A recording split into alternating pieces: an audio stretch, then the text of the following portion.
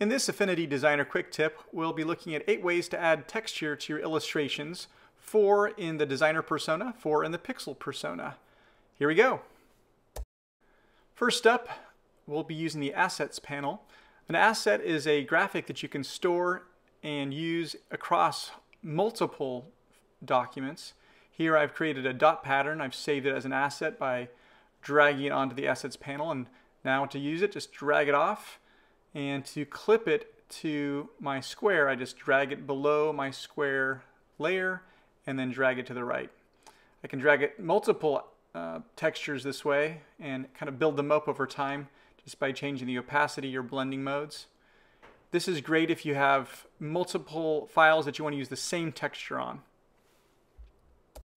Similar to the Assets panel, the Stock panel uses stock photography from several different providers. These are free images, and you can rescale them, rotate them, change their opacity and blend modes, and just as with the assets, once you have it in position, you can just clip it to whatever shape you are wanting to texturize. I've made other videos that talk about how to create textured intensity brushes. In this video, I'll just show you how you can use one single pixel image attached to a vector line, and I'm going to use it 3 different ways. The first is by creating a repeating brush and by adjusting the head and tail offset in order to create a snake-like brush. And I've adjusted the opacity variance a little bit too. And then just by changing the opacity and color in the color palette, you can begin to build up a unique texture from one shape.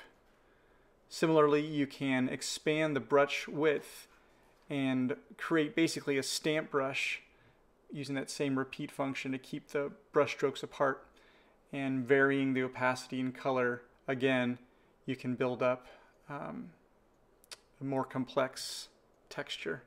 And the third way is to take that same shape but use the stretch brush option, and that, as the name implies, stretches out the brush. I'm going to adjust the colors here again, and by snaking your line around, the longer your vector line, the longer and more stretched out that image will become. And so this is great for brush effects, but again, by building it up, you can build up a unique texture from the exact same shape.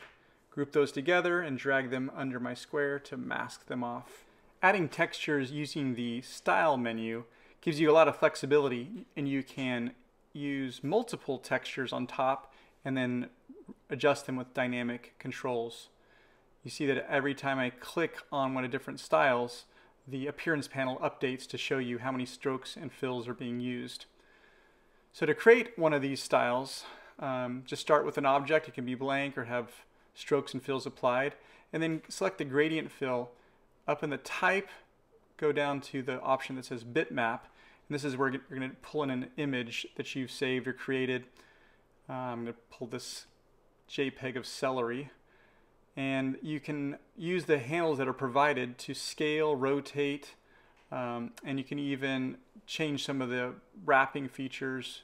There's wrap, mirror, repeat, which kind of stretches out things, and then the 0, which basically limits just to one instance of that symbol. I'm going to use the wrap function, and there it is in my appearance palette.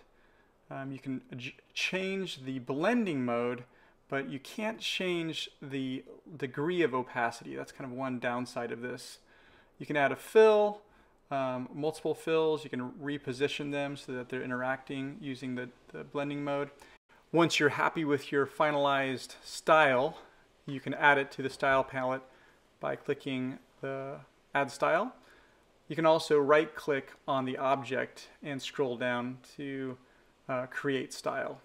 In the Pixel persona, the first way we're going to add texture is by using the brushes as a stamp. And this one actually gives us more control than the vector option.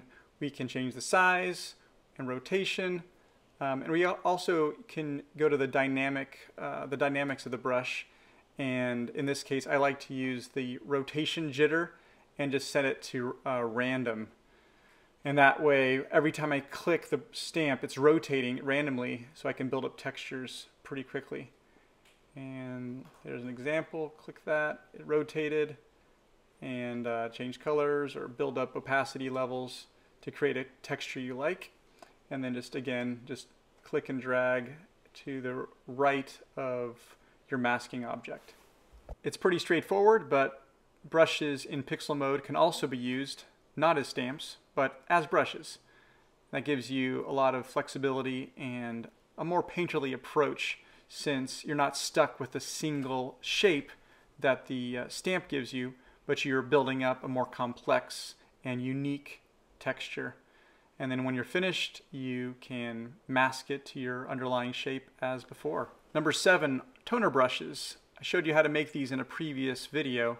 Essentially, a toner brush is a texture that's masked and revealed by the brush stroke. So it's a static image.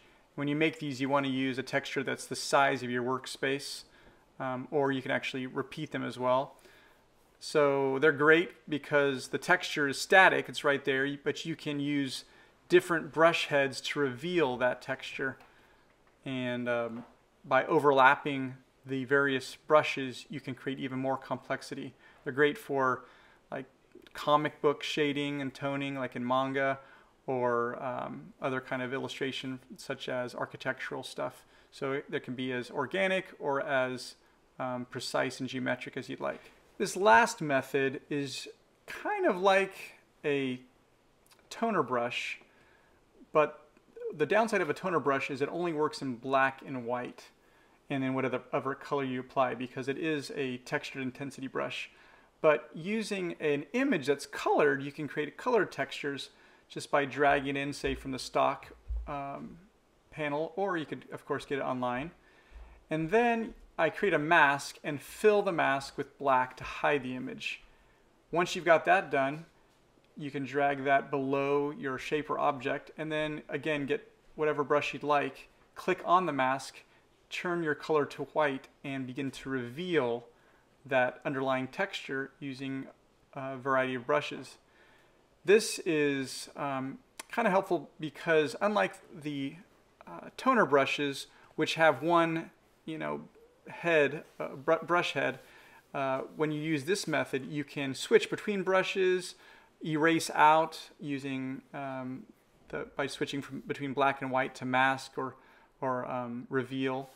And so you can kind of using an underlying image, but you're also using the texture of the brush itself to reveal that image. And of course, it's in color, which adds a whole new dimension to your textures. Okay, we'll call that a wrap. I hope you learned something. If you did, give me a thumbs up, drop me a line in the comments, and we'll see you next time.